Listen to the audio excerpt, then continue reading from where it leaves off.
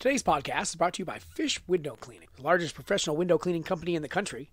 With over 200 locally owned and operated franchises, you are sure to be able to find an office near you where they can help you brighten your world at work or at home. For professional window cleaning at residential or commercial properties, look up Fish Window Cleaning at fishwindowcleaning.com.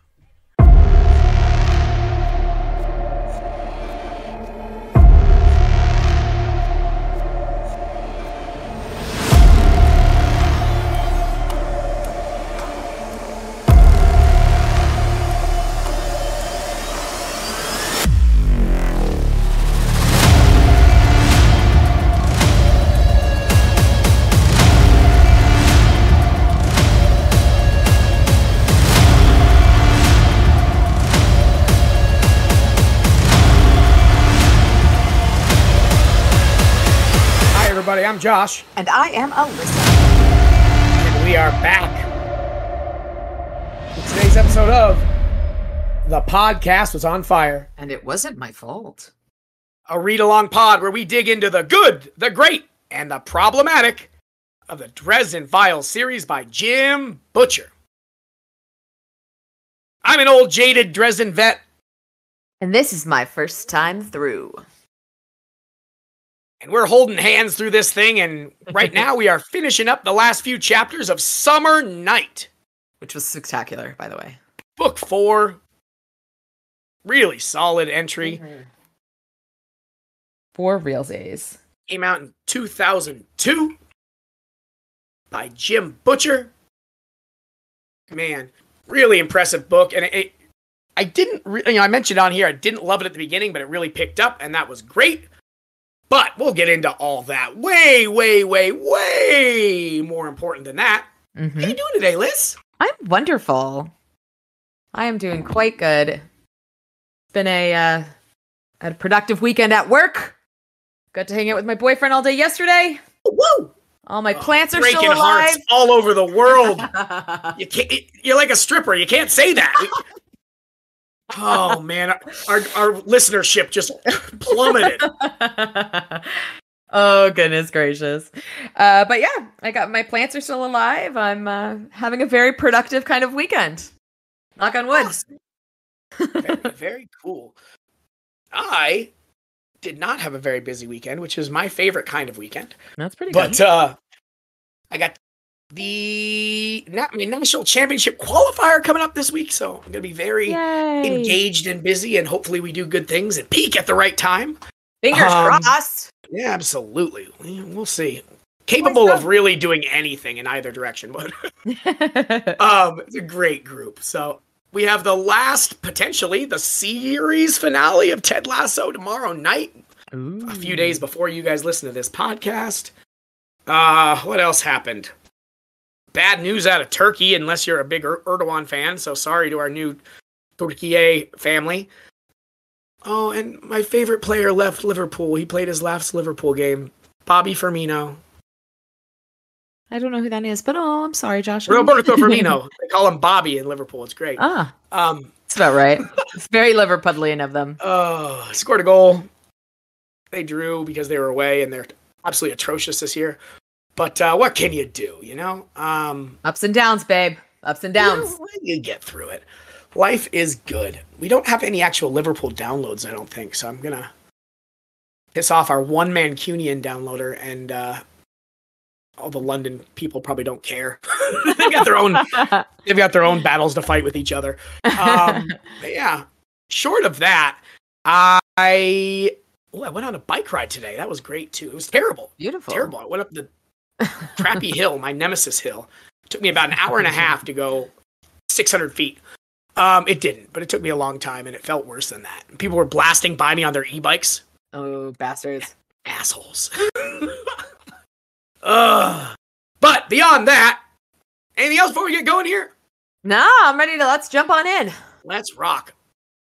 We have just solved a couple of mysteries here.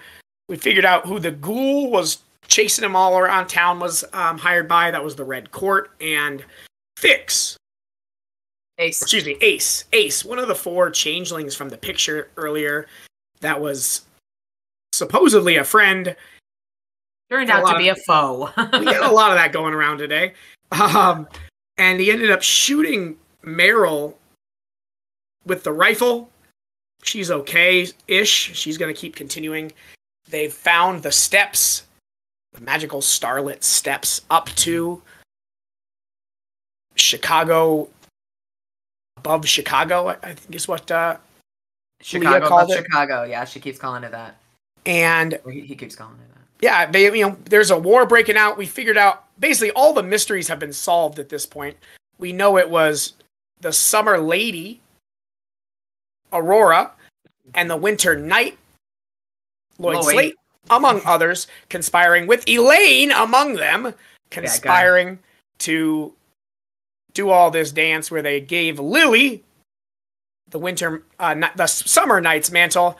They froze her in a statue, and they're going to try to free her and give her power over to Winter.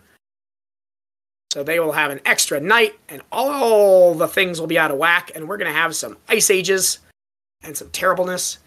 But at least people won't be fighting, right, Aurora? You bozo. So I think that about does it to catch us up here. We got a bunch of child werewolves. They're not children. They're young adult werewolves. We got 2 changelings. And we have everyone's favorite wizard, Mr. Dresden, and they're hopping up some steps. Take it away, Ice. All right. Harry starts this by talking about jet travel, how jet travel is pretty freaking remarkable. But on any flight in the country, get on any flight in the country, and I absolutely promise you that you will find someone who, in the face of all that incredible achievement, will be willing to complain about the drinks. And Harry is that guy. Did you feel like that landed? I thought it was fantastic because it was very much like, oh no, I'm totally that guy right now. And because he couldn't have made an escalator. Initially, on my first read through, I didn't really think much of it because I was breezing through it, but like digging into it, I didn't really love it. It felt like kind of like a bad stand-up routine. But now that I'm sitting here looking at it as I'm, going through it with you, I think this is a Louis C.K. did this 20 years or 15 years later before he was Me Too'd, and I stopped supporting Louis C.K. But a very similar bit.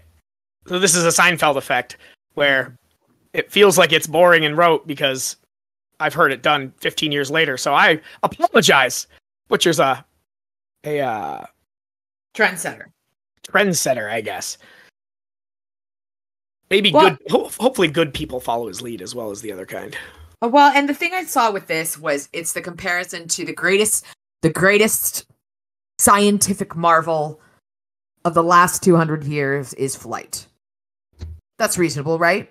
Oh yeah, and I love the way he describes it, like a loophole through air pressure. Yes, I thought that was fantastic. But people complain about drinks. He is walking up a magical staircase into the heavens. And he's complaining about it being a staircase versus an escalator. That was the comparison I drew from it. And that's the comparison he makes. Yeah, no, I'm sitting here and it's like one of those things where like my first kind of thought, I don't like it, and then I go back around and actually really do. Mm-hmm. Also, there was like a whole to-do in the mid 2010s or late aughts about Dane Cook stealing Louis C.K.'s bits. Mm-hmm. And this is like, I don't want to say he stole it by any means, but like, I feel like this is almost word for word a bit that he did, although his was about like, be quiet, use your imagination or something, but the same thing. Like, after all this, you're just bored. I feel less bad about it now because I know why I thought it was rote, because I've heard it before. My brain dusted itself off for a second there. But it still feels kind of out of character, out of the scene. But again, we know that he's writing this retroactively. So he's not telling the story as it happens, even though that's how it sounds. So he could have these like fun little asides and it would make sense, right? In the moment, it wouldn't really, in my mind. Like, you're going up to like this, I don't know. Well, no, Anyway, he wouldn't. He probably wouldn't be thinking that in the moment. You're right. I agree with you on that. But I didn't think it. I honestly, I mean, I guess I don't listen to enough stand up. I didn't think it was very. I didn't think it was cliche or rote in any way, shape, or form. Okay. But I mean, sometimes I'm harder on it than maybe needs be. Certainly, that's been true so far. But I really enjoyed it. I loved how he talked. Basically, he's describing jet travel as magic. And which I love because he talks about when he and Elaine were studying, the binding spell last time, how they were studying magical formulae and just like there is magic is like quasi. It even uses the term quasi physics. I think it is quasi science. The way they describe magic in this universe is much more scientific and less fantastic than other wizardry that I've read or experienced certainly before. Like figuring out formulas to do how spells work is a new and interesting. We've seen that all the way back since back in Stormfront, and I think that's really cool. But and it makes sense then that it's the what's the adage? I have no idea. Sufficiently advanced science will be indiscernible from magic or whatever. And that's kind of. You're right. He's describing it as basically magic. It's magic. We throw you in a box and we huck you over an ocean. It's crazy. Yeah. Even if we kind of understand sort of why it works, but we'll get there with some of the magic. I guess it's just that's kind of cool. I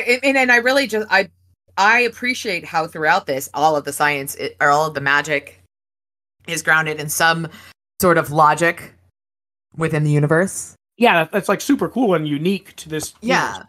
And it's very, and I think that sort of is kind of almost where we're going here, where the science of the real world is almost grounded in magic. Yeah, no, I really like that thought. You definitely something I didn't see for sure is that kind of connection. But he does bring that up sometimes. The religion of science and stuff, and like that kind of connection does kind of. There's a through line there that does actually make sense there. Like, I dig it. Yeah. I definitely like you've walked me into getting it more than I started. So awesome. Because I really did. I really thought it was a little cheeky where he's just like, people are complaining about the drinks. And yeah, that was me. I was totally that one. He says, yes, I was using a legendary and enchanted means of travel to transcend the border between one dimension and the next, and on my way to an epic struggle between ancient and elemental forces. But all I could think to say between panting breaths was, yeah, sure, they couldn't have possibly made this an escalator. I mean, it was just so perfect. I really liked how perfectly matched those two things were. We're hurtling through the sky in a tin can, in a loophole in physics. And you're complaining about the drinks? And he's, I do worry the smart people that listen to our pod will actually have something to say about it not being an actual loophole. I'm sure it makes sense to them, but I know to me it's all magic. Loophole. I don't even know how microphones work. But it is I really enjoyed that aspect of it. So they climb up the stairs and come out in the land in which Leia had shown him. And they're standing on storm clouds over Chicago. But it didn't look like it had before the opening curtain. What had once been rolling and silent terrain, sculpted of cloud, smooth and naked as a dressing dummy, had now been filled with sound, color, and violence. The storm below that battlefield was a pale reflection of the one raging upon it. This is war. This is like one of those scenes in the movies where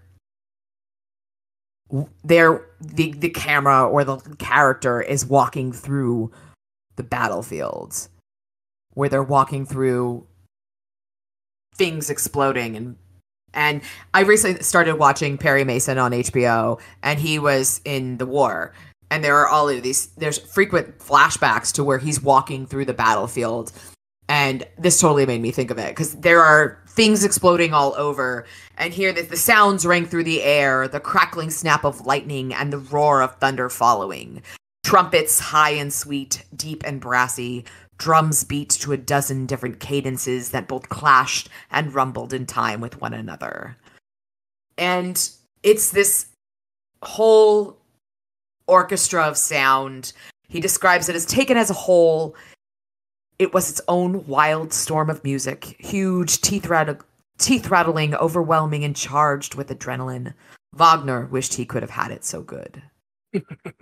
I mean, but that makes sense. You can hear this. You can hear this cacophony of sound. Ooh, good word. And it's war.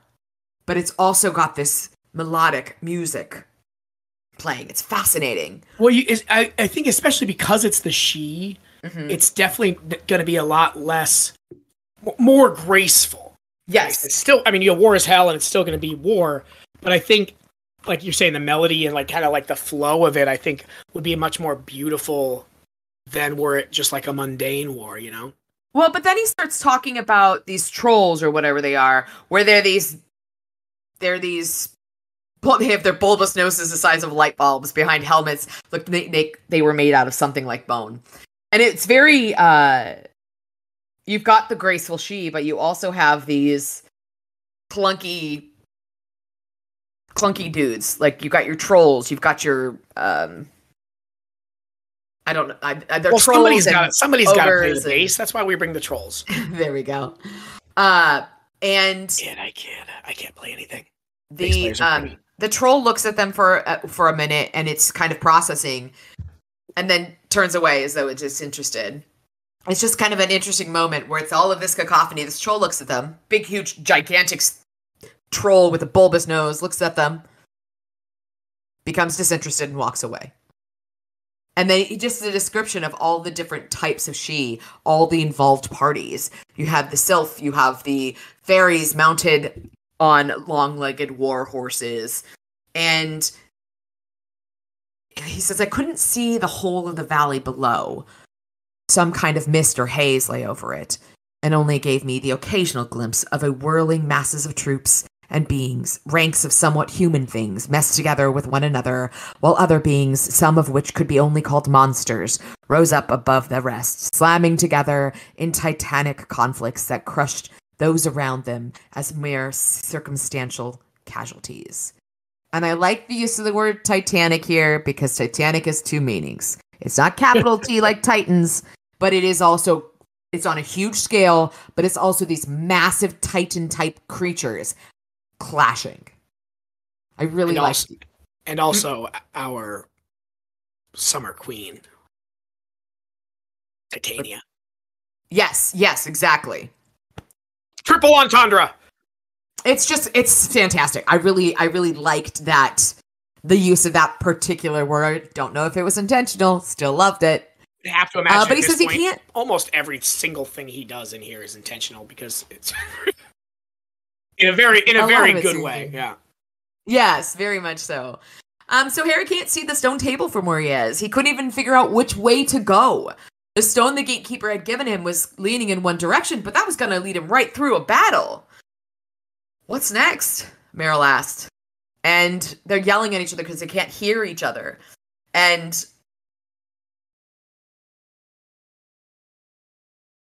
so Meryl asks, what next? And she has to yell because of the din of the battle, which makes sense. But it gives you that feel of how loud things are.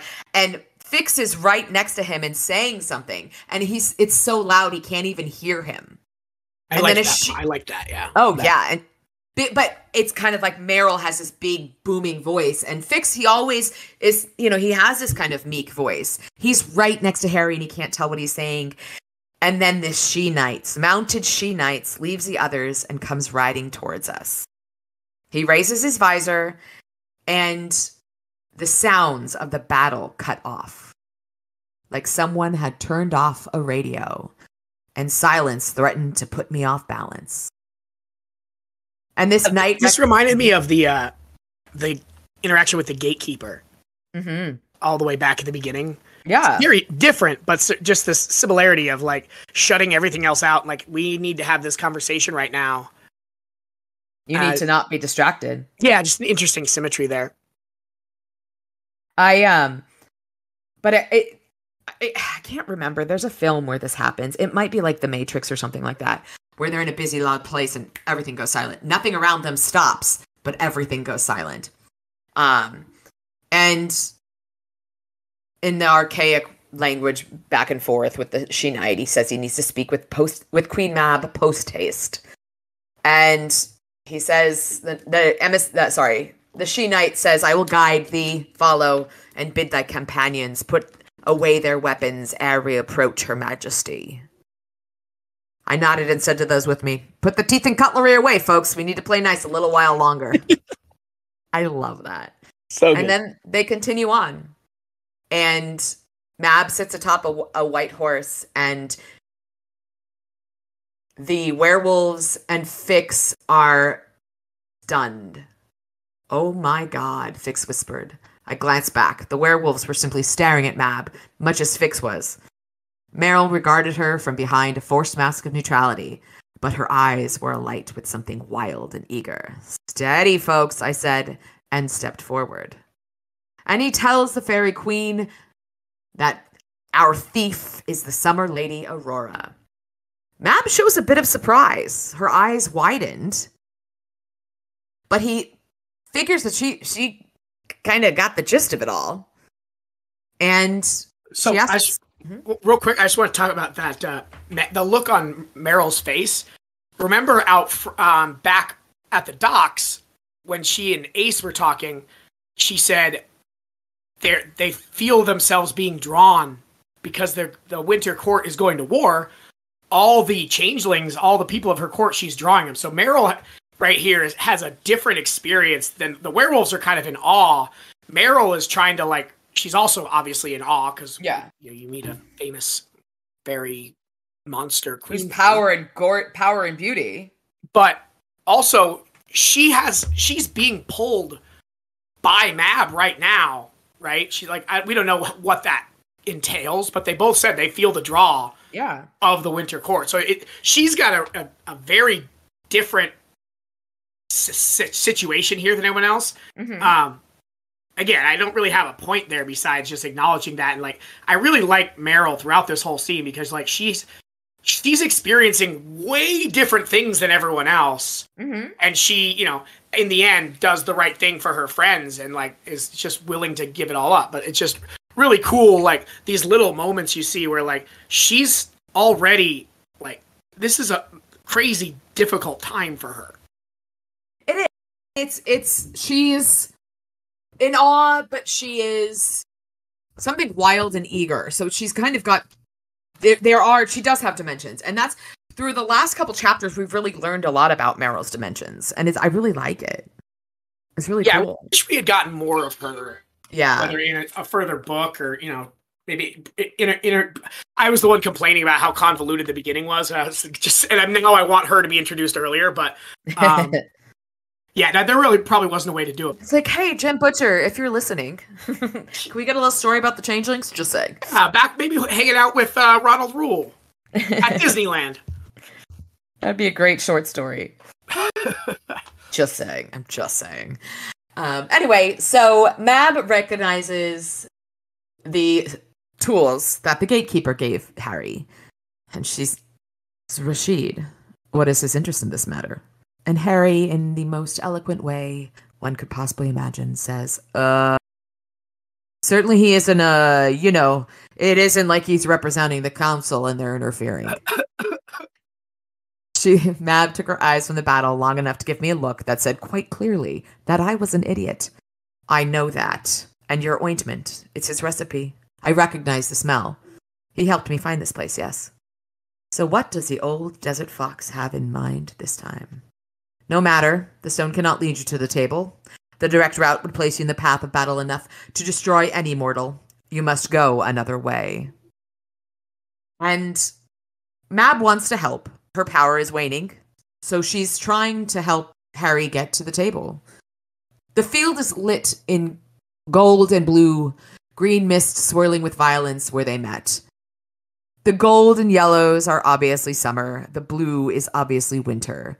And I like that it's a green mist because it's the clash of the two colors. I think that's just basic color theory, but still, it really sounds really cool. And she says, our knight has not taken the field with us. He has been seduced, I presume.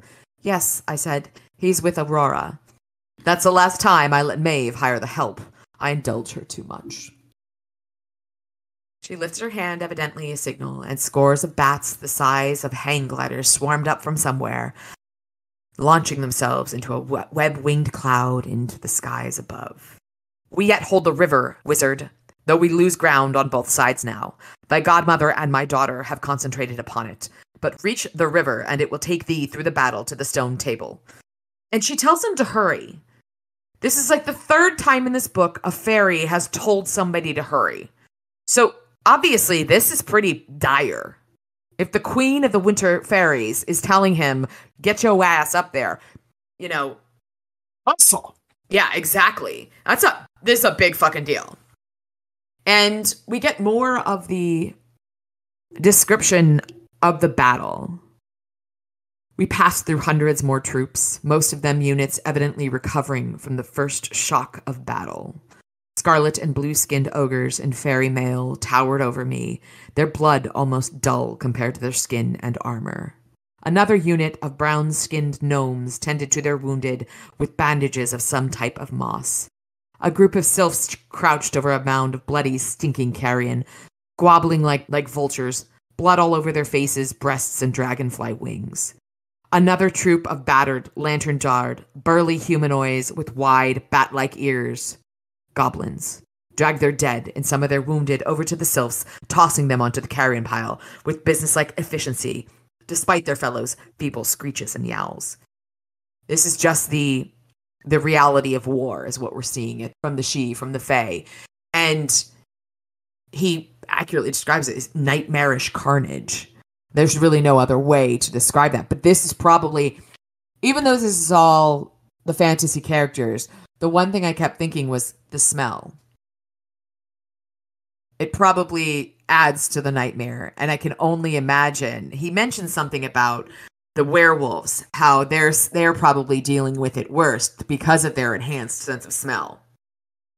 And that ointment under their eyes won't help the smell. It's just for their vision.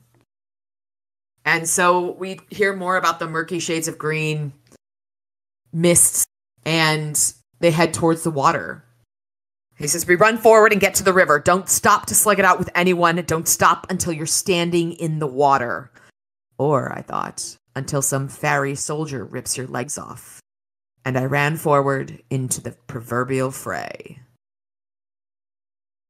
So Lissy's chapter was more approaching the war from the outside, and certainly there was some interaction with it, but they were trying to, they met up with Mab and they got their direction here, but now we're in the thick of it, and we're trying not to fight anything. We're trying to get as quickly as we can through, over the river and through the woods to grandmother's stone table. And just every single part of this chapter is a new ridiculous battle. Mm-hmm. There's goblins fighting I believe, because there's somebody shooting arrows at them. But way cooler than any of that is there's these gigantic bumblebees size of park benches flying around, which is just such a cool and terrifying image, because bees are like super cute, but bees. But most cute things, you make them gigantic and they turn into absolutely terrifying. I was just having a conversation about this. Yeah. About the ant in Honey, I Shrunk the Kids. Exactly. Because I hate ants. But anyway, sorry, bumblebees. Giant bumblebees. Such a weird thing to hate. It's a weird phobia, okay? Ants and sand. So, what we do get to see, though, is we talked about this when we got to watch Harry do magic, which I really liked. And here we get to see Fix and Meryl and the werewolves we get to watch them see Harry kind of cut loose a little bit. He does a forzare, to kind of make a wall of force to stop the bees, and then a couple get around, and so he fuegos the shit out of their wings. And like he told Billy, I probably would have used fire. Mm-hmm. So he used fire here. The goblins cheer. And they're all sitting there, slack jawed. He's like, no, go. Like, let's roll, people. Let's roll. I'll show you more fire magic later. We got to hustle right now. But they're all just as impressed as him as they are with Mav. Oh, yeah, that's a really great point. Because Fix, he says even fewer words. When he sees Harry do magic, Fix says, wow. And just stands there slack-jawed. I thought that was really significant. I didn't make that connection. Sorry, I didn't make that connection at all. I really like that. I do too, because it tells you Harry's significance. Oh, yeah. I mean, we've been talking about that for novels now, where the only person who doesn't know how terrifyingly powerful Harry is Harry. Yes. But yeah, no, that's a great catch. I love the big buck. But I just loved that.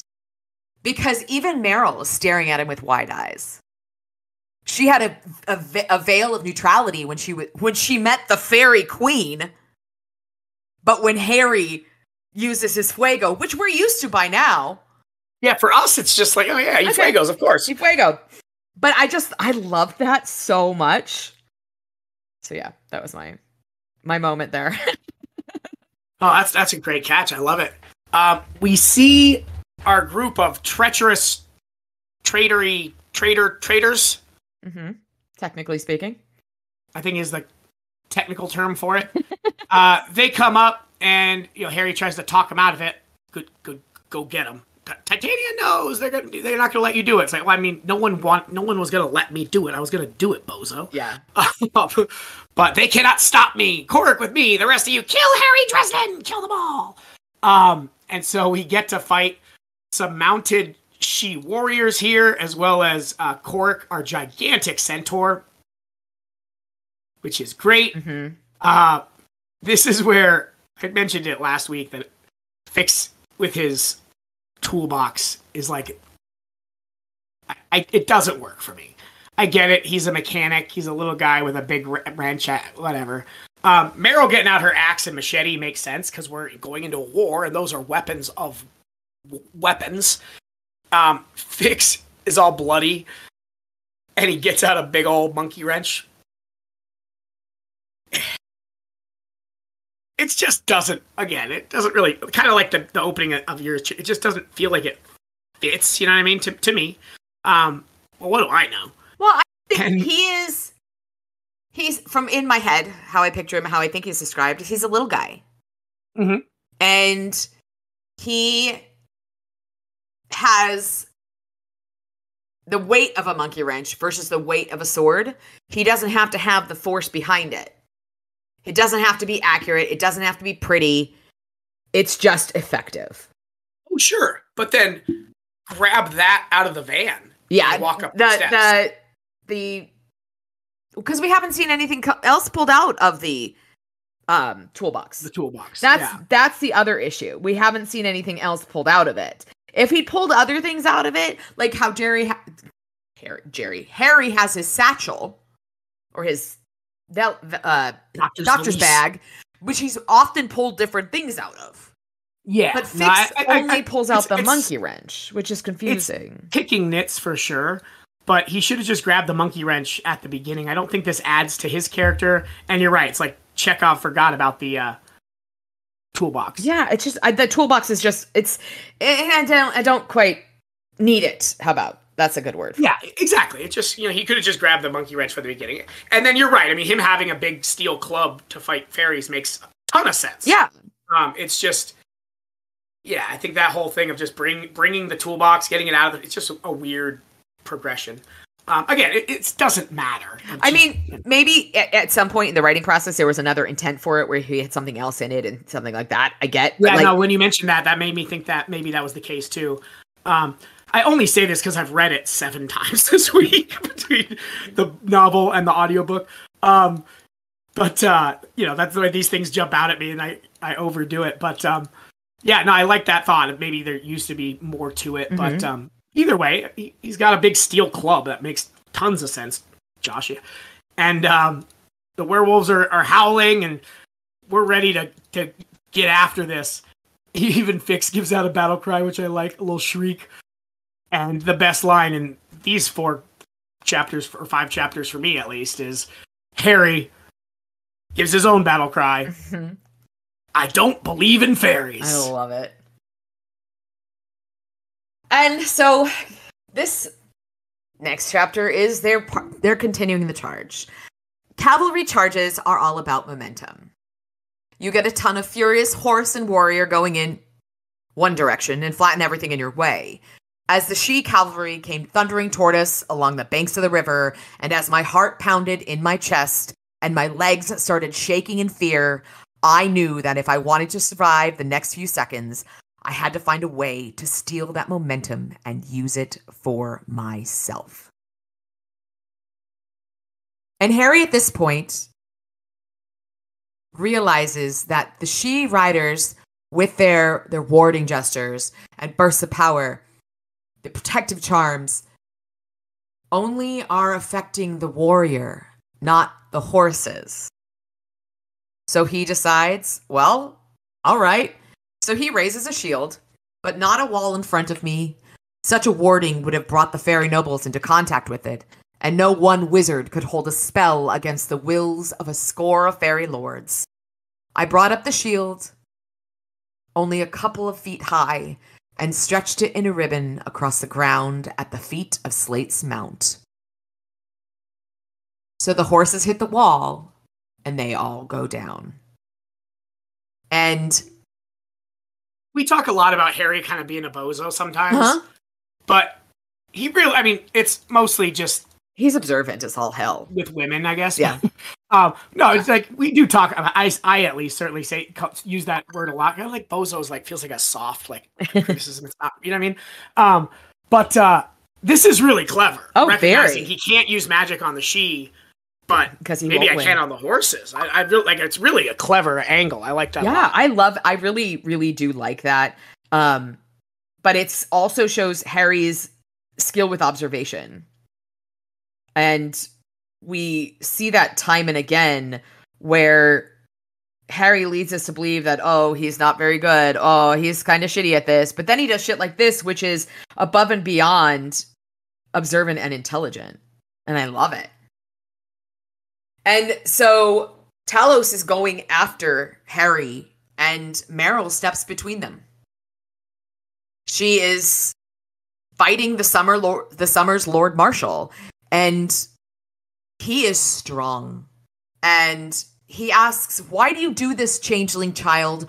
You who have struggled against winter so long, it is useless. Stand aside. I wish no harm to thee." "Like you wish no harm to Lily," Meryl shouted. "How can you do that to her?" "It does not please me, child. But it is not for me to decide. She is my queen." "She's not mine," Meryl snarled, and drove her forehead forward into Talos's nose. And then... I love a good headbutt.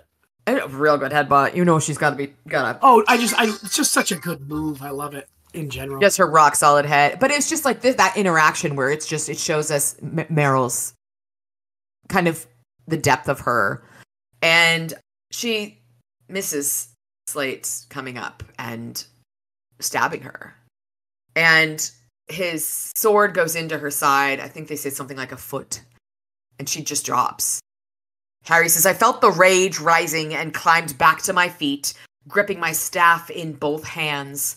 Slate reached down and dragged Talos up from the ground, and with one hand. "Slate," I shouted. "Slate, you murdering bastard." Harry gathers his rage and reached down into the ground beneath me, found the fury of the storm within that matched my own. I thrust the end of my staff down into the misty cloud ground as if I'd been driving a hole through a frozen lake, then extended my right hand towards the winter night. "Ventas," I shouted. "Ventas fulimo!" The fury of the storm beneath us reared up through the wood of my staff, electricity rising in a buzzing roar of light and energy coming up from the ground and spiraling around my staff and across my body. It whirled down my extended right arm, a serpent of blue-white lightning, hesitated for a second, and then lashed across the space between me and the tip of Lloyd Slate's sword, fastening onto the blade and bathing Slate in a writhing coruscation of azure sparks. So he got nailed. Pretty good. and the thunder tears apart the air, and the shock wave of thunder knocked me down, together with everyone else in the immediate area, except for Talos. Again, the silence comes. Talos brings the silence, and he lifts his sword and comes right for Harry. And he says, and so it ends. You're damn right, I muttered. Look down. He did. I'd drawn my .357 in my right hand while he knocked the staff out of my left. I braced my right elbow against the ground and pulled the trigger.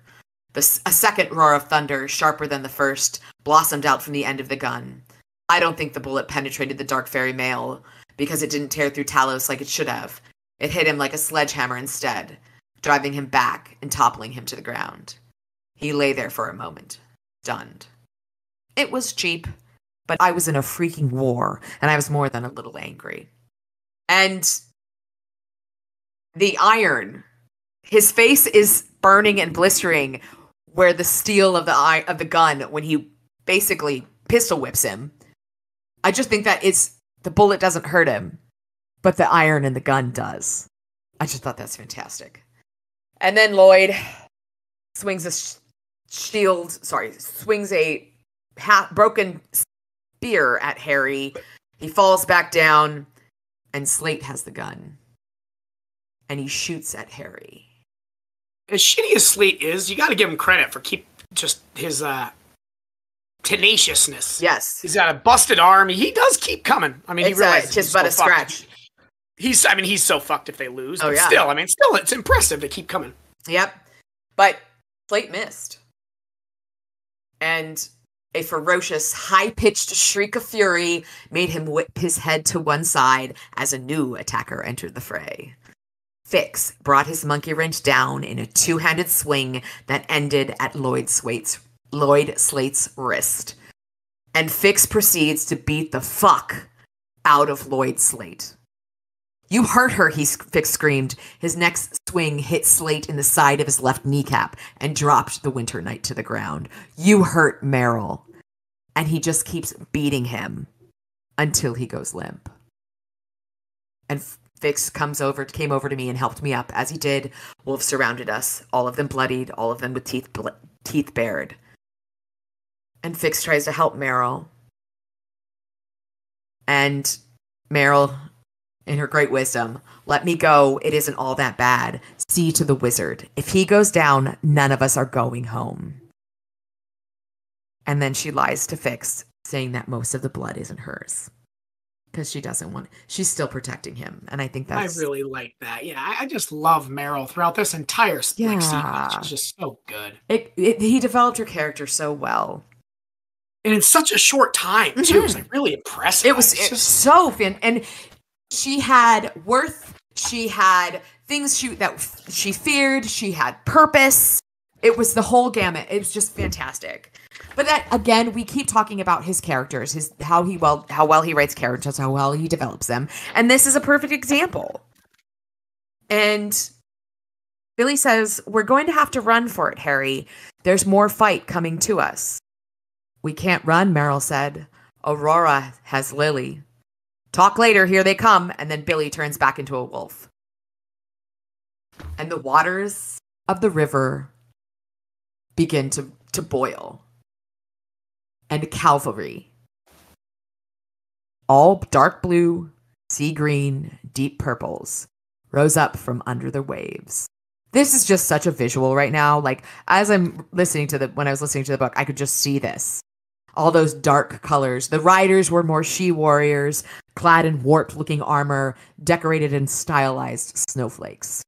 There were only a dozen of them to the Summer Warriors' score, but they were mounted and attacking from behind.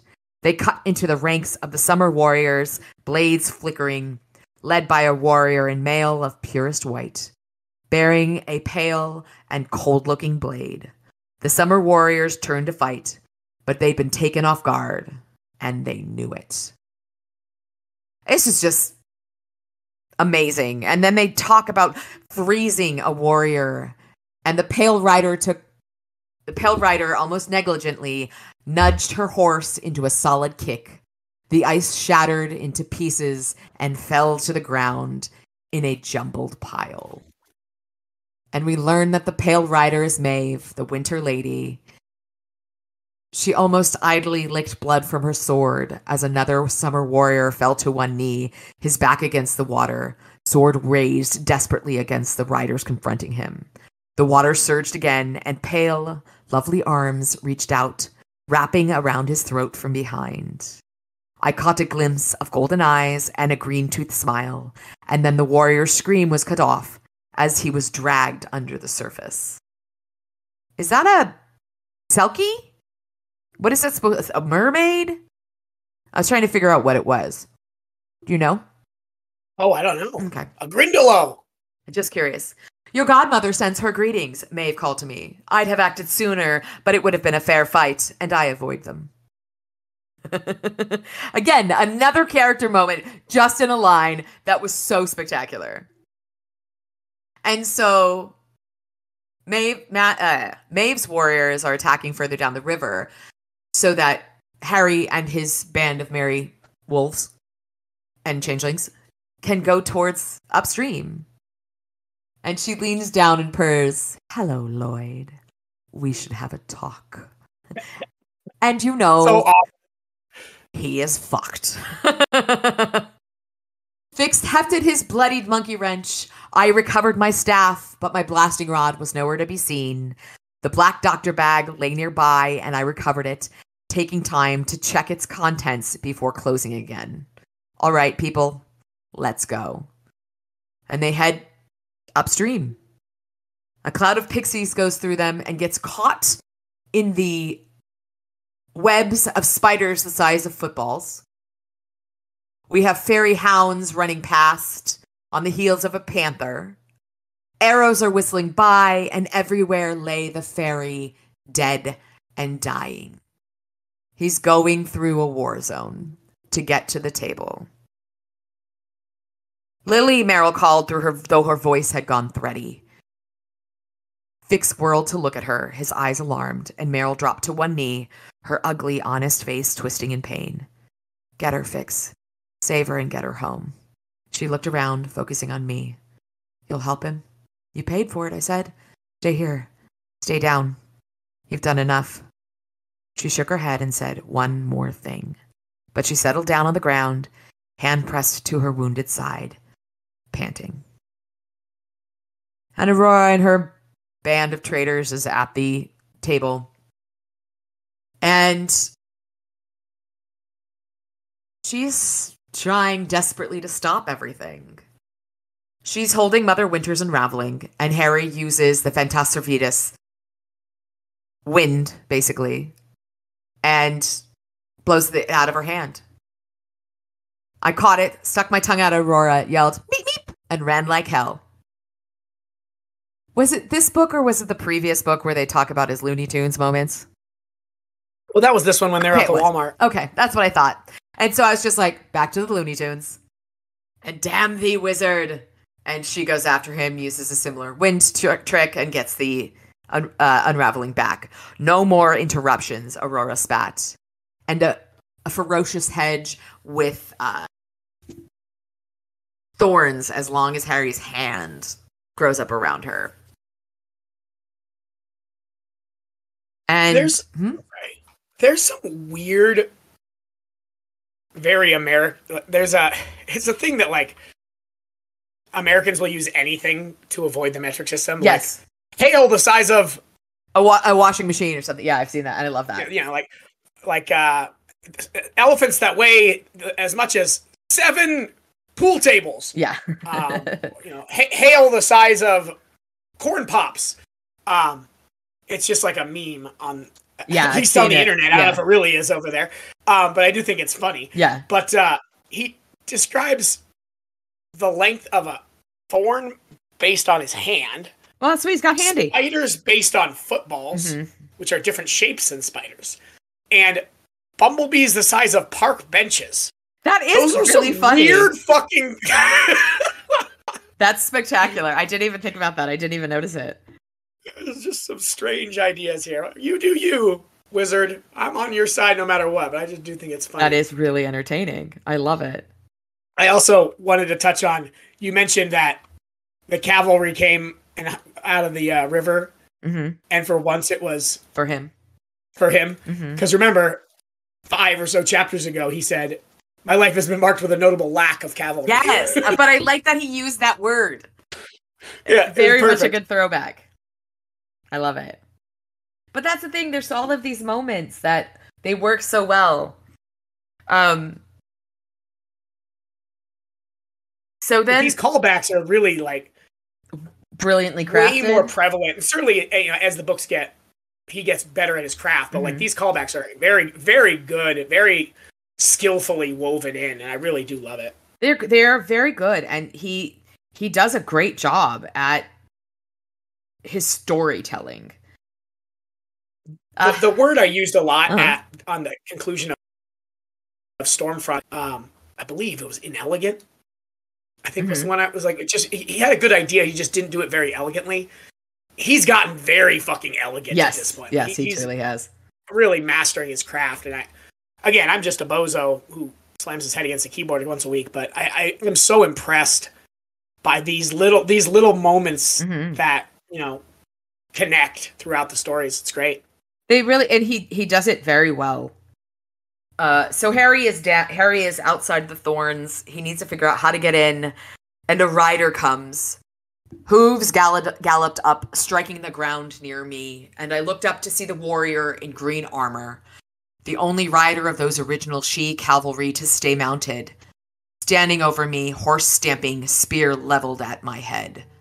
"Don't," I said, "wait!" But the rider ignored me, lifted the spear, its tip gleaming in silver light, and drove it down at my unprotected throat.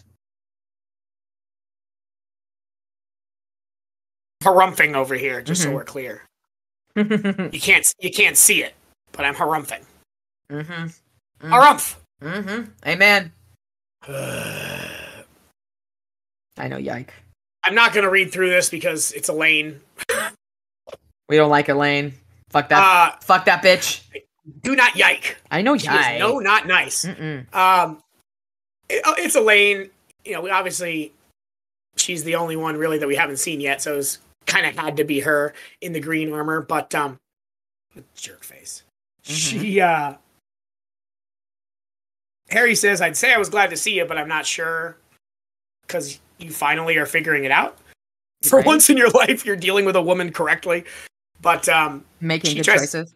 She tries to get him to leave, and she gives us a kind of an expo dump on the thorns. It's a spell that she's seen before. They're poisonous. They're going to paralyze you. 2 or 3 pricks will kill him. And they also won't burn. So he says he's going to force them aside, kind of just like lift up the gate and go through. The problem is, if he's focusing all his will and his power to hold it open, once Aurora recognizes that he's there, he won't be able to also defend himself and fight back against her with her. So he tries to get Elaine to hold him off. She begrudgingly agrees to it, while also saying, "What if I betray you again? Bitch ass." I don't know why you would say something like that, because seriously, you're already on thin ice here, lady. Like, don't talk about the betrayals. Alyssa and Joshi already don't like you. I mean, obviously that's the important part, right? He says he can trust her, and he wants to be able to trust her with his life as she can trust him with hers. Again, they have a lot of history, and I can't say I would be all that different, quite frankly, with my interactions with my exes. I've made plenty of bad decisions. It's hard. Love dies hard. So I do understand where he's coming from on this one. It's just, she sucks. Yeah, like hardcore. We do not like her. Absolutely not. But in this case, she does in fact come through. Bonus points, I guess. Still in the negative, but she's crawling her way up out of that hole. And Harry gets through the thorns, and right as Aurora has humanified, that's a word now, humanified. Okay. When she has humanified Lily, and she has a knife, Harry comes up and just blasts her in the back with his staff, which I love. Wasn't all that gentlemanly, but I slugged the summer lady in the back. Especially, again, showing growth for him, because that's not something that the Harry of Stormfront would even consider. Not at all. And I'm not obviously sitting here saying that violence against women is a good thing, but this is violence against the bad guy trying to destroy the world. You gotta hit her right now so we can stop it. And she sends a gout of fire at Harry, which is just a fun turnabout. Mm-hmm. How the turntables. And dork. Right as he dodges one gout of fire, Talos does a really cool cinematic Tom Cruise action sequence leap over the thorns. Mm-hmm. His horse didn't make it, so he kills his horse to do a cool flip. You would think there'd be a better way, but he's in a hurry also, so, sacrifice. It's war. War is hell. Before he has an opportunity to even defend himself, or try to defend himself against the Lord Marshal, Meryl, or something gigantic and scary, tears open the thorns, these poisonous, paralytic spell thorns, and she just rips them apart. Mm-hmm. There's a gigantic troll with green hair. Did you say pond scum colored? I think that's what he called her before, yeah. And he says that it looks like a plastic picnic knife now, the giant machete she was holding. And she is all pricked up by the thorns. She is going to die. She's bleeding all over. But this is Meryl the troll. She's only got eyes for Talos. And not in the romantic way. Who knows how trolls get it on, but she certainly, not in a way that Talos wants. How's that? She fucks him up, which is great, and I love. But this distraction almost allows Aurora to do the snip on Lily's neck. Mm-hmm. And I love this. Again, I mean, I went a couple weeks not referencing Harry Potter. But this is such a great parallel to me with the last scene, the final confrontation where, I know something you don't know, Tom Riddle. And Harry says the same thing, because I know something you don't.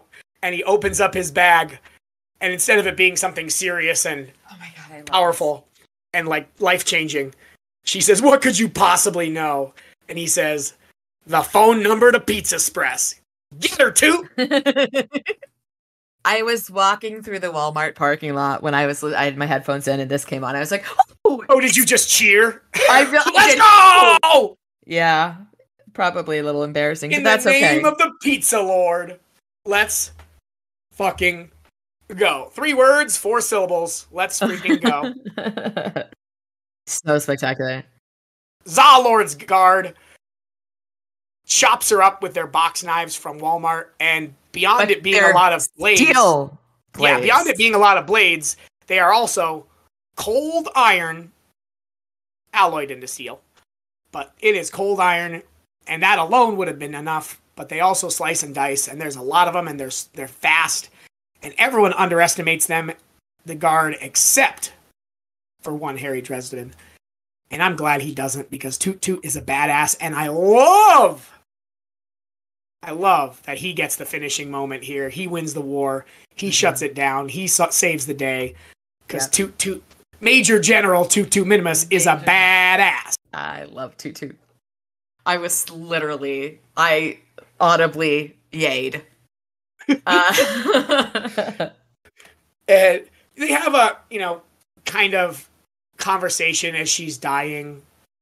She just wanted it to stop hurting, and he says that the only people who never hurt are dead. I don't understand. I don't either.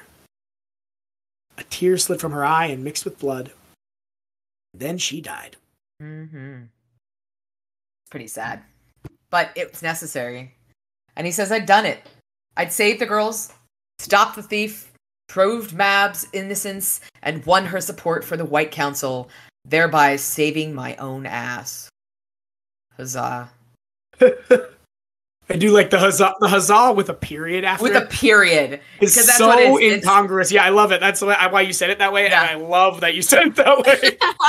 And it's just, again, those little things are like the capitalizations, the punctuations, the way things are written on the page are just as good as the way the characters are developed. It's fantastic.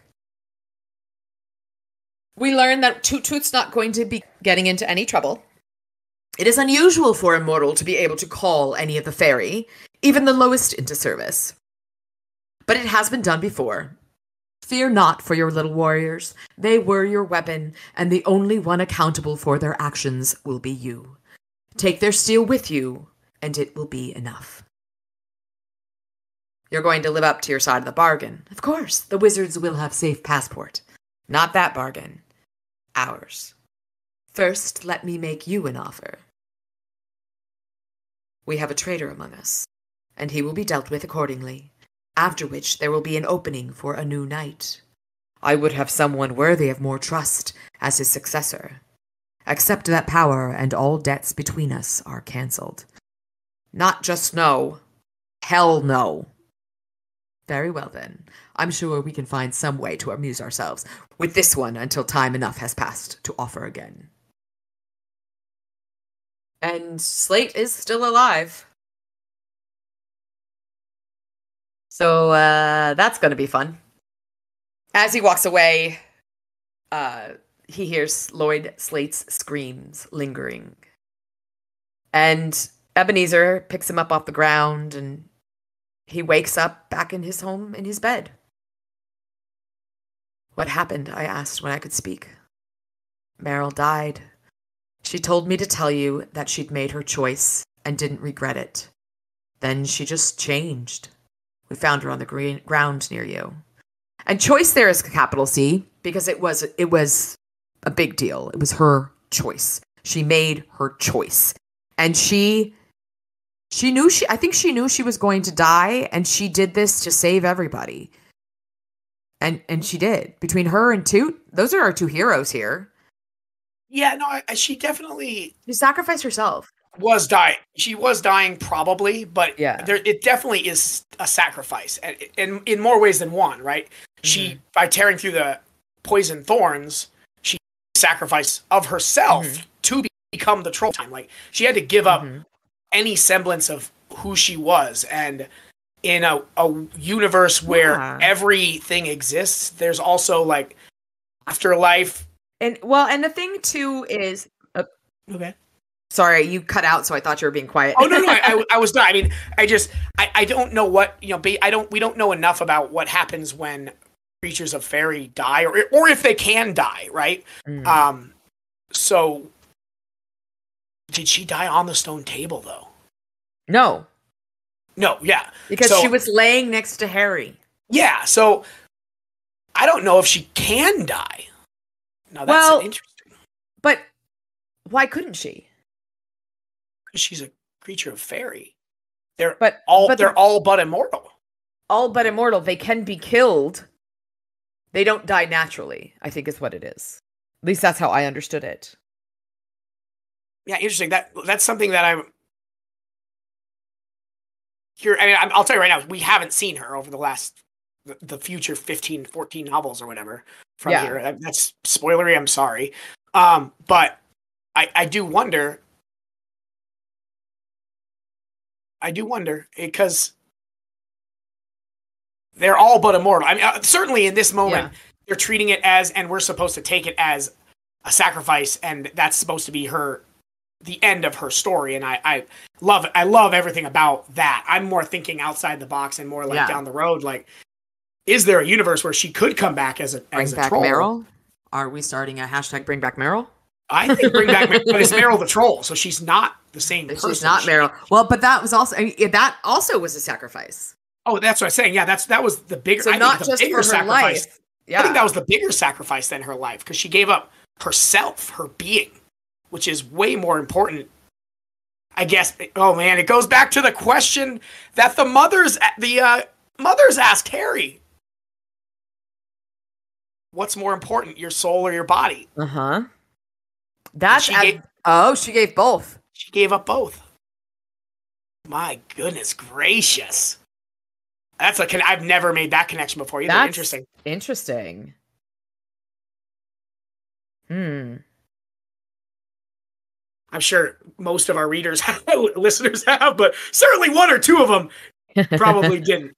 And that's really interesting. I like that a lot because I do too. But again, it's those sowing the seeds. Mm-hmm. God, at the beginning I said I didn't like it, and I didn't like the very beginning, and I don't really love this last chapter, and I'll tell you why after, or as we get through it.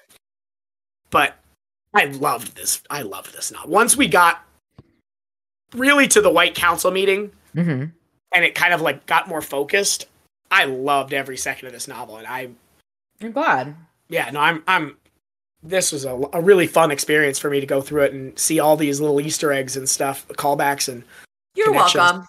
I appreciate it.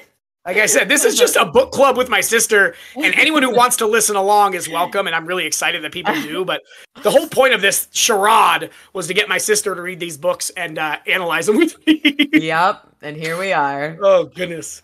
This is. I really did enjoy this. And so Harry's back at his house, and Billy says, the alphas are all good. They're all alive. They're banged up. 155 stitches altogether.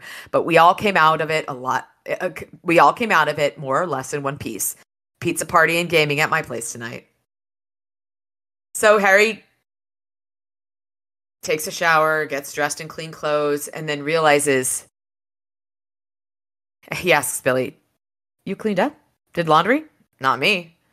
And then somebody came to the door, and it was the new summer lady and knight. They looking for trouble? Just come talk to them. The room is spotless, though. As he's walking to the door, he's seeing his apartment is spotless. Everything looks clean. Furniture, there were no stains. The rugs were clean. Underneath the rugs were clean. There was fresh wood. The floor was mopped and scoured. The fireplace had been emptied. And, his staff and blasting rod are back as well, which I thought was kind of cool. Guns polished. So all of the things he lost up in the clouds are back. Ice boxes filled. Everything is, his pantry is restocked. And he looks at Billy Billy's kind of like, "Come on, visiting dignitaries." I went to the door and opened it warily, peeking around it. And there was Fix and Lily. Lily's the new summer lady, and Fix is her summer knight. And he says, are you okay?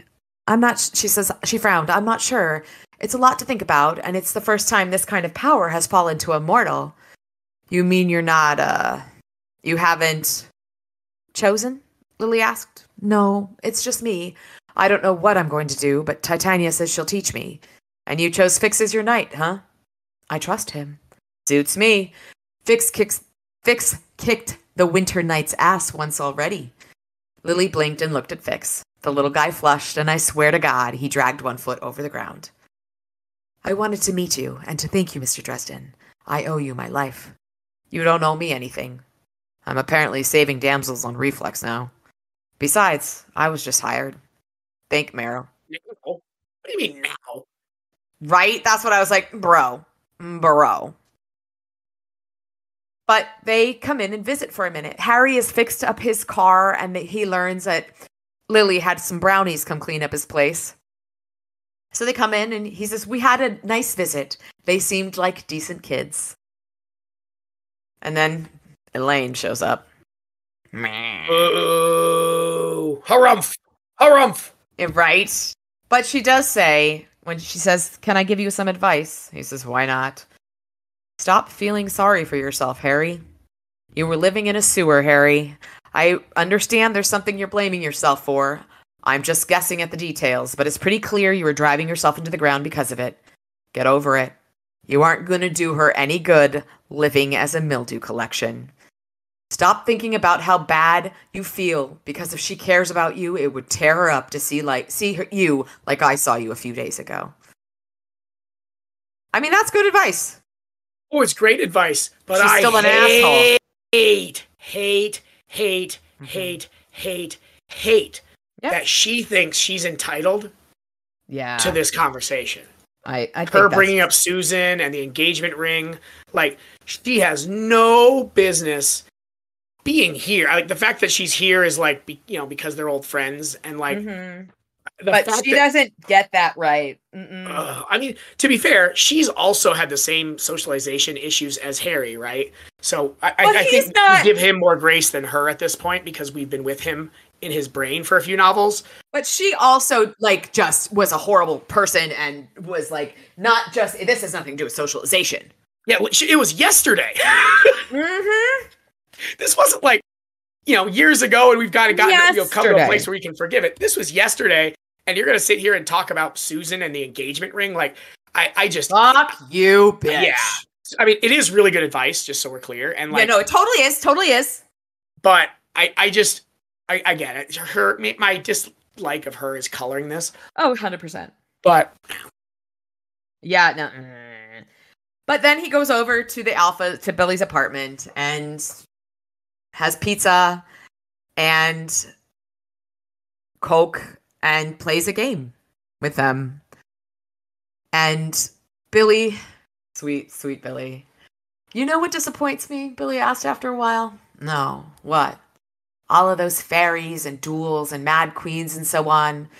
And no one quoted old Billy Shakespeare. Not even once. I stared at Billy and started to laugh. My own aches and bruises and cuts and wounds pained me, but it was an honest, stretchy pain. Something that was healing.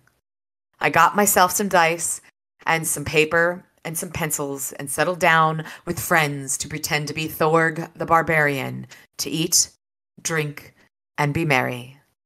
Lord, what fools these mortals be. And I love that ending. Love that. That's such a great... It's fantastic. It really, really is. Do you have thews in your quotes of the week? Is that why you skipped him? No. Oh, I learned a new word this was most of a decade ago. I do this every so often in this series in particular, but a lot of them where you just contextualize a word and you know what it means, but you don't know the definition. You know what I mean? But where he says he wants big bulging thews, he doesn't want to think too much. I've never heard that term for like bulging muscles. I had no idea what that meant. I mean, it's very clear what it means by reading it, but I'd never heard that. Yeah, but I never heard... Well, I wasn't sure if it was a reference to like the barbarian or if it was a reference to his form or what. Oh, okay. Yeah, no, I just assumed it was big muscle. I looked it up and it was big muscles. Okay. Muscular. I looked it up for this podcast. I didn't for, like I said, I've read this forever. Right. I just like learning is great. Yeah. And there's actually a Dresden tabletop RPG where some of the lore comes from. But cool. And I think it's canon, or maybe just they ask Jim and he says what's canon and what's not. But I never played tabletop. Can't imagine anyone wants to be locked in a room with just my brain for that amount of time, but put it on the list. I enjoy it. I used to, pre-pandemic, we would go to a theater where my friend was a production manager, and we would play games on stage after the... Yeah, we talked about me trying to sneak in. Come out. It just, then the whole, everyone was dying of a terrible disease. Yeah, that was problematic. Oh, that was lame, wasn't it? Let's not die of terrible diseases, huh? I mean, that would be good. I vote for no more pandemics, but that's just me. Same. So I did mention it. This is way too neat for me. Okay. And you know how I said he answers questions? This is just a yes. Like, yep. Da-da-da, da-da-da. Where it's like, Billy comes over. The summer lady comes over. Elaine comes over. He goes to see the alpha. It's just like, so like perfectly wrapped up with a bow. I didn't love that. I don't hate it. It's not the end of the world. Well, there's a trope for just people coming to the door where it's very much they do it in plays, where that's how your story moves along. Someone comes over. Okay. Yeah, like, and tropes exist because they work. Yeah. Like there's a reason tropes exist. Yeah, no, definitely. So yeah, and I didn't hate it. I just did want to call it out because we've been fawning over his abilities, and that was just I feel like he usually does a better job wrapping it up while making it interesting.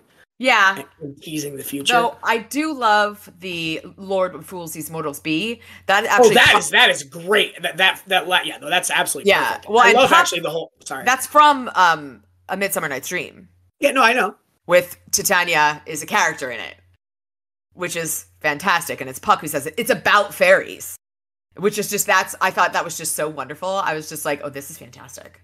Is Mab not in that one? No, Mab is not in it. It is just the fairies. Mab is mentioned in Romeo and Juliet. And there's another one she's mentioned in, but I do not recall which other one she's mentioned in. But yeah. I am a Shakespeare nerd. I mean, I have a theater degree, so that kind of goes hand in hand. You kind of have to be. Yeah. But yeah, no, I did like that. No, I love that whole scene at Billy's is great. I love that. It just, like I said, just sees the way it's like that, and like wraps up so perfectly. But yeah, no, I love you know me. I love all his interactions with Billy are just great. Yeah. I really and the other thing I actually when I was listening to it for like the third or fourth time today, he talks about how what nice kids Lily and Fix are. He is the big brother. He's got the alphas under his wing. He's got Lily and Fix under his wing. He is trying to be what he didn't have when he was young. That's the way I see it. No, I love that for sure. And it really just, I love that so much. And I love that line where he says, you know, Billy and the rest, I want to say that you handled yourselves up there a lot better than I expected or hoped, which is kind of a backhanded compliment, but it's a compliment. But I should have given you more credit. Thank you. Like, he's acknowledging he hasn't trusted them enough. Like, that's a really hard thing for Harry to do. Definitely. Both apologize and trust. But, like, that is more than just that sentence right there. Like, that is him, you know, giving a level of trust to the alphas. Like, they aren't just kid vigilantes on the street. Like, they're heavy hitters that, like, he can trust with his life. Like, I thought that was a really cool but he also he gives credit where credit is due with Fix as well. Mm-hmm. And so he is, these are kids. He refers to them as kids. They're the young people, but he still gives them credit where credit is due. He doesn't take credit for the things they do. I really like what's developing here with that. Yeah, no, his like mentor angle is great for sure. Definitely, and it's just I really just like it a lot. I truly do. There's so much that it's good shit.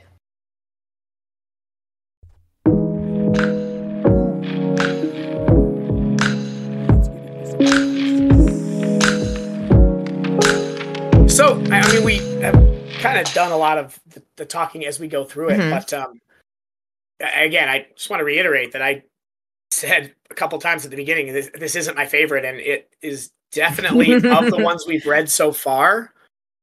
This is certainly my favorite. I really liked it. So, yeah, I really did enjoy this book. I loved the nitty gritty aspects of it, the storytelling aspects of it, and it really, it's the character development is fantastic. The storytelling is fantastic. All of those cinematic moments are fantastic. I really just enjoyed it. Yeah, and I mentioned this early on that like he was so early in his career with Stormfront that he was bound to improve. I knew he did because I love the series, and like, you know, some of the later novels are like some of my favorite novels of the world. But I didn't realize how quickly he like really became great. You know, the first couple are good, and there's some really cool stuff like his pacing, action scenes we talked a lot about were really good. Most of the way he weaves in exposition was pretty good. But this is like I don't want to say masterpiece because certainly there are issues, but like it's well a really crafted. well crafted. Yeah, it is a really well crafted novel. It's the same thing with Marsters is improving as he goes. Yes. Really is hitting his stride. I was hoping our podcast would improve at the same rate, but we'll have to catch up. But it really is impressive how quickly he's gone from, oh, this is a cool idea and I really like it, and he's certainly got this kid's got some talent, you know? Yeah. To Jesus, this dude's an amazing writer. Just I really love it, and like you said, just really well crafted. I like that. Your word choices, your diction is far better than mine. Awesome. Do you have any questions, or my big question was, is she actually dead? I know they said she was, and they think she is, but I'm actually curious about the laws of the universe. All but immortal doesn't sound like you can get poked by a thorn and die. I wouldn't call that all but immortal. You know what I mean? Like, that sounds pretty fragile. So but she had also had a sword lodged in her side. It was a combination of things. Yeah. Oh, yeah. No, for sure. I'm just thinking that description for me doesn't sound like she, something would have died from that. So, obviously she did in the story. Like, as far as like this text, she's dead. I just wonder outside and moving forward. That's a good question. That is a be? really good question. Yeah, could she turn up later? Yeah, I mean, I think that would be really cool. A, it would be a really cool surprise. Yeah. B, it'd be really interesting to see how sentient she was as a troll. Because she clearly, well, she still executed her goal, right? Yeah. She saved Lily. She, she fought off the bad guys. She got through the thorns. So, like, she had some. I don't think that trolls are like just mindless beasts. I know Grum wasn't actually a ogre, but Harry did mention that they have some semblance, Yeah. But I wonder how sentient she would be, and I mean, there's got to be some fanfic out there. We'll dig into Meryl and Fix. Yeah, I mean, there's just, I really do. I love the characters. I do. I truly, truly do. Yeah, she was really, really done well in that last third act. Yeah, for sure. Her development, Meryl was just fantastic development. Truly, truly. Mm-hmm. Do you have any questions or concerns, comments? No, my only question was what that thing that grabbed that summer warrior into the river was. Everything else is pretty well defined. We did not get a Mr. in the end there. What happened to Mr. while the brownies were cleaning the apartment? Oh my God. Where'd Mr. go? That just hit me. Sorry. It just hit me like a ton of bricks. Like, oh my God, we have to check on the cat. Yes. Magic. Sorry, I'm trying to find that deal with the creature. Mm-hmm. Where was it? It was in the second to last chapter. My chapter or yours? Mine, I think. That's what I thought. My second to last chapter, sorry. That's the one I'm looking through. So.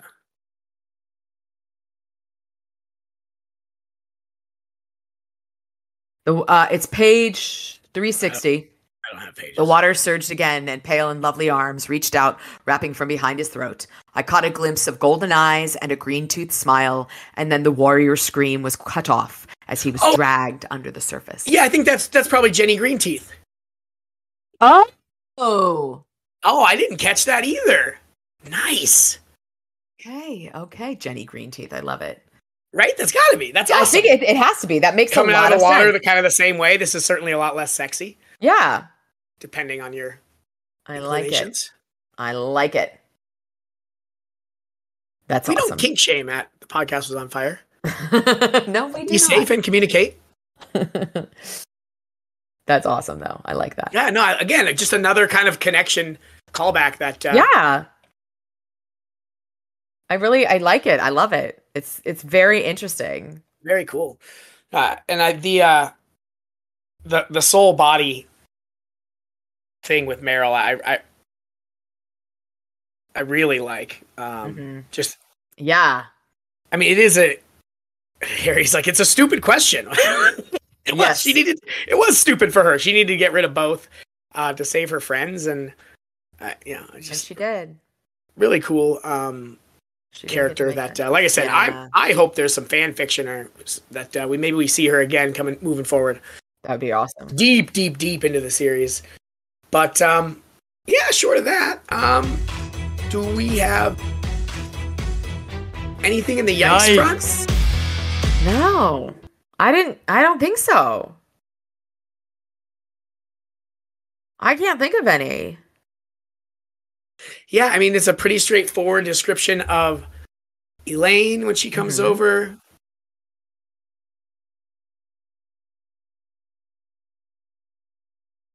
I mean, Lily's a shapely figure. That's whatever. Nothing creepy or weird. And that's really like when his real problem was cute young girls. Like that would have been.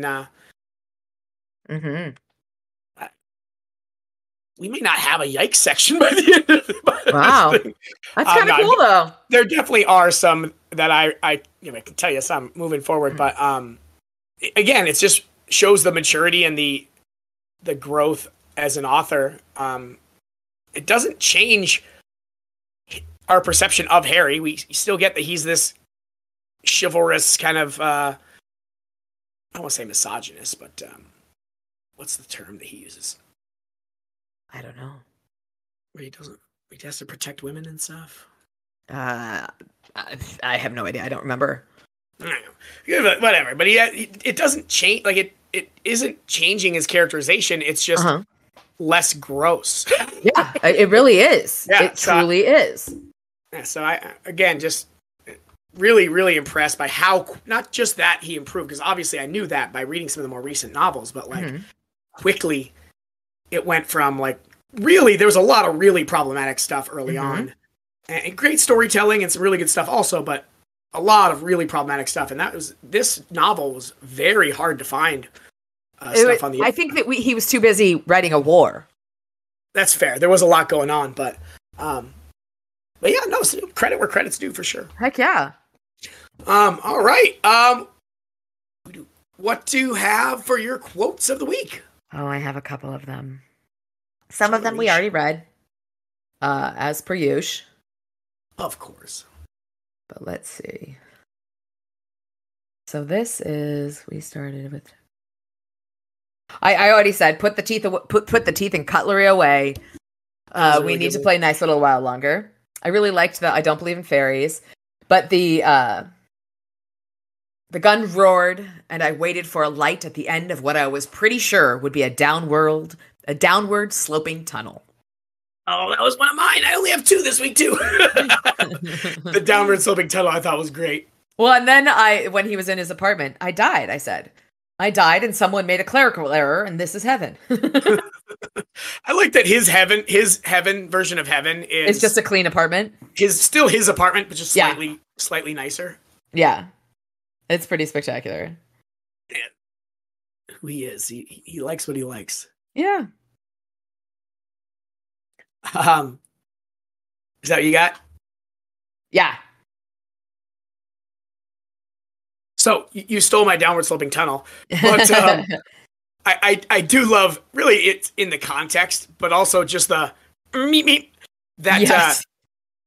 I did terribly there. But James Marsters does such a great Roadrunner meep. He does on the audiobook. It is worth mentioning just for that, but also the fact that he steals the thing from this like absurdly powerful fairy queen and then does a Roadrunner noise and tries to skedaddle and immediately gets smacked down. Oh yeah. But it is pretty great. It is hilarious.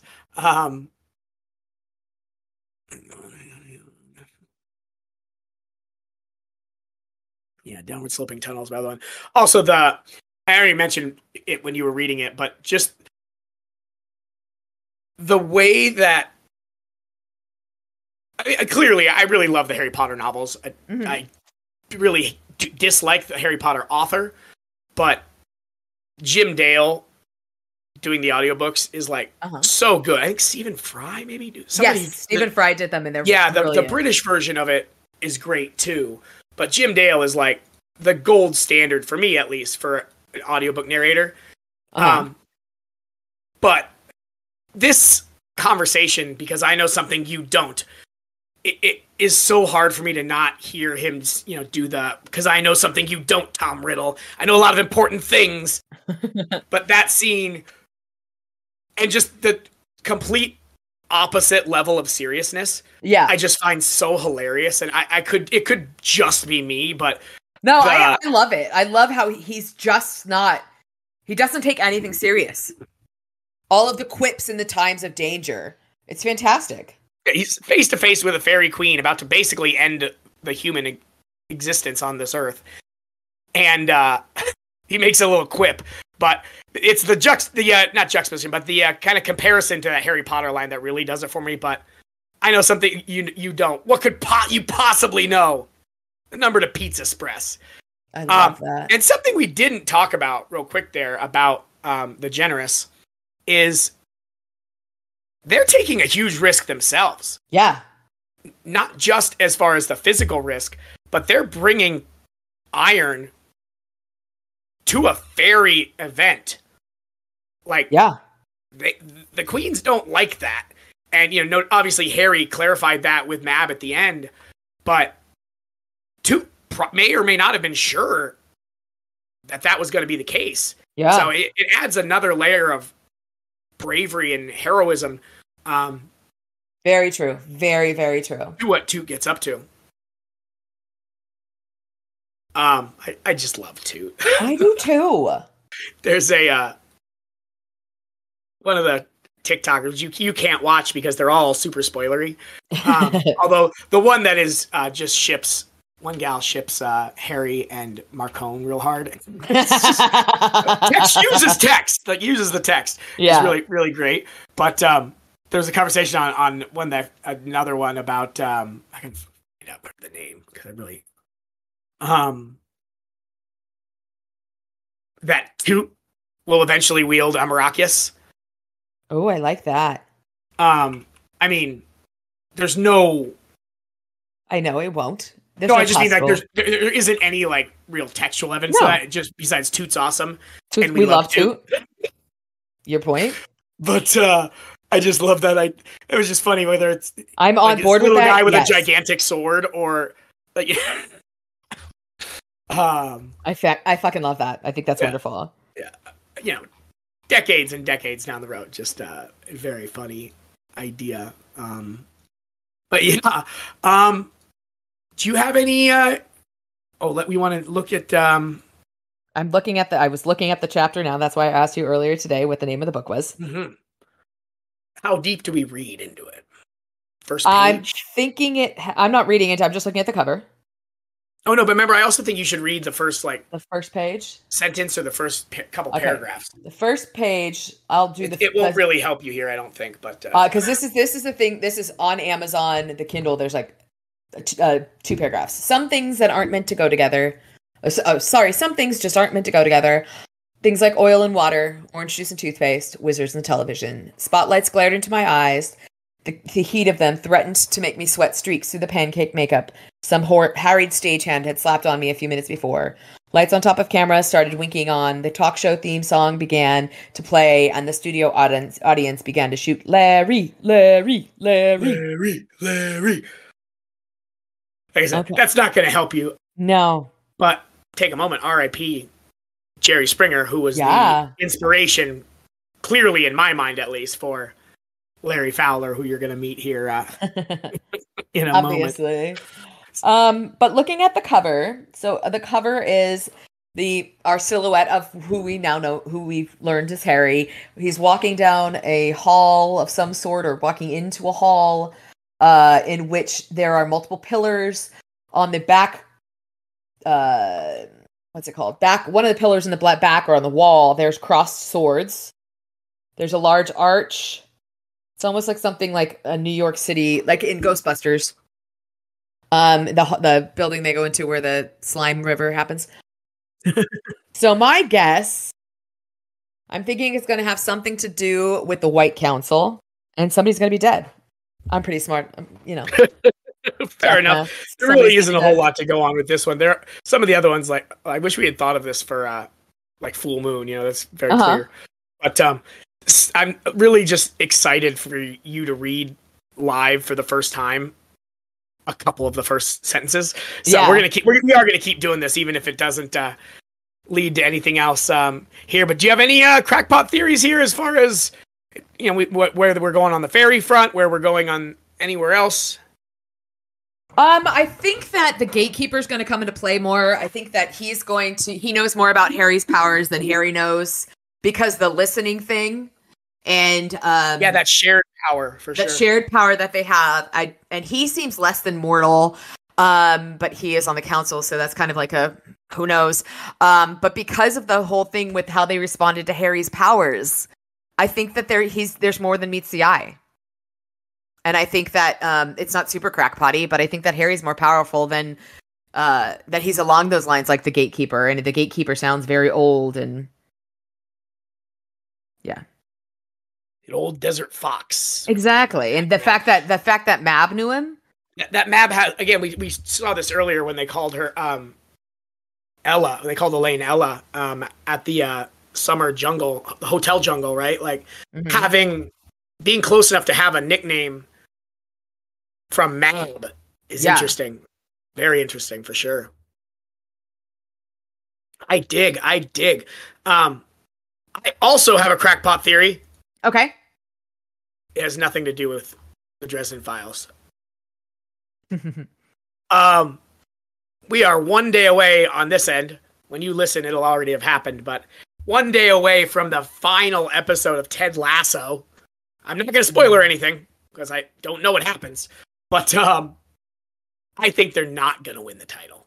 There you go. There's my crackpot theory. I just wanted to get that out in the universe. Ted will go home. Beard's going to stay. There's my real crackpot. And none of this means anything to people who don't watch it, but I just wanted to get that on record. There was a line in this last week, which I had to tell you, where someone's like, "Oh, that's just like Les Mis." He said, "Just like Les Mis. I went to prison for stealing a loaf of meth." It's just such a great line. That is pretty spectacular. But beyond that, I've already know what happens in Death Mask, so I'm not going to give a crap about the theory. But I am excited. Like I said, we meet some new feature creatures. We meet some new allies, and we also meet a very special character that I am really excited for you in particular to meet. With some shared experiences. I'll tell you what. Well, I'm going to leave you with that. Okay. Ooh. The people know what I'm talking about. They know what butters my bread. Wink, wink. Short of that, I guess we close this whole thing out. Yeah. So long farewell on this book. Slamming the door shut on Summer Night. I was impressed. Again, I mean, it's going to be true for any book you read where you really get deeper into it. You're going to see more stuff, but I'm really loving this process. And thanks for agreeing to do this, and thank you guys for coming along. I'm really excited. Beyond that, I have this may be a tricky week to get this out on time, so you may be listening to this on a Tuesday. I have national championship qualifiers starting Wednesday and goes all the way through Sunday, so I am going to be slammed on that front, so I'll do my darndest to get this thing edited out, but no promises, unfortunately, that it'll get out on time. I'm going to say something on the TikToks as well. But I appreciate you guys understanding that I have to do a real job that gets paid until we grow this to millions of people. And Spotify just gives us the Joe Rogan contract, which it'll be two of us, so it won't be quite as lucrative, but we'll get there one of these days. No, I really appreciate you guys, and I am excited to dig into Death Masks. We are going to go 1 through 6. Alrighty. I do think we meet my favorite, or one of my top two or three favorite characters coming up here. So, all right, really exciting times. And beyond that, guys, hit us up on the best thing you can possibly do is give us a rating on Spotify or Apple Pod or Google Pod or wherever it is that you decide, wherever it is you do your podding. just give us a like or a follow or a rating or, whatever it is. You do what you do, but any sort of engagement, it would be really cool. It helps push us out there, and when people search, they don't have to write the whole 17-word thing out. Maybe they can write 2 or 3 words and 7 words. But just delighted that this thing's still kicking. That Lissy hasn't stabbed me in the eyeball yet for making her do this, and that we are chugging right along. So, like I said, I got a busy weekend, so hopefully I can get this thing. You're listening to this on Sunday. I really do hope so. And beyond that, I'm just delighted with the universe. I have been Josh. And I am Alyssa. With the podcast was on fire. And it wasn't my fault.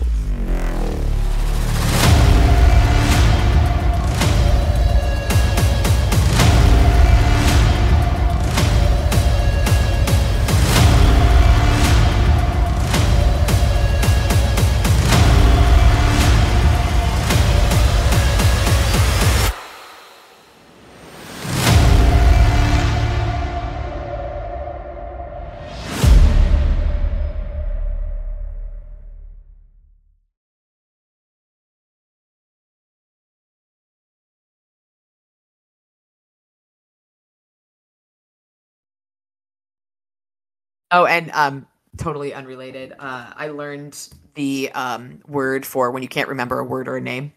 It's lethologica. Lethologica. We're lethological. Oh, good. Another one to forget.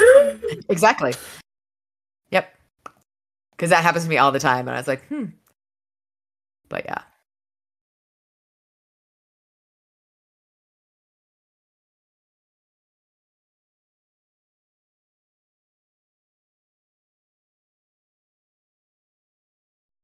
$198 from Australia. Mind-boggling. We're awesome. Wait, it's pretty rad. Chicago is still our #1 city. I love that.